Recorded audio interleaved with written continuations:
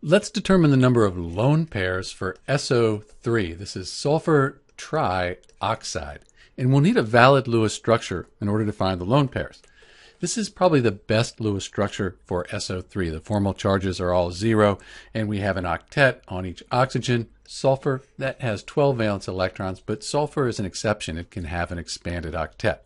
So we have a Lewis structure for SO3. If you need help with that, there's a link in the description and at the end of this video. So when we look for lone pairs, we're looking for pairs of electrons that aren't between atoms. So these right here on the oxygen, this oxygen, and here, they're not involved in chemical bonds. They're not between atoms. So these are the lone pairs. For SO3, we have 1, 2, 3, 4, 5, 6 lone pairs total.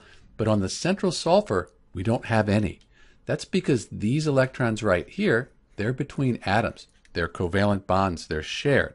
Sometimes we write them like this to show that they're actually chemical bonds. So each line represents a pair of bonded electrons.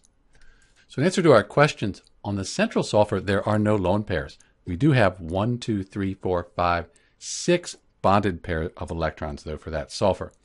On the outside oxygen, we have a total of 6 lone pairs. This is Dr. V, and thanks for watching.